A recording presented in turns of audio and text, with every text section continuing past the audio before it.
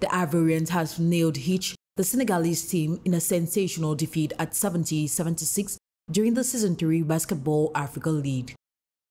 For the Ivorian team, it is an appealing victory which brings them steps closer to the final tournament in Kigali, Rwanda. Very happy, twice happy, especially when you beat the home team in the opening game. It is the grill, but the most important thing for us is not to stay on this victory. The most important thing is to win game after game. Match after match.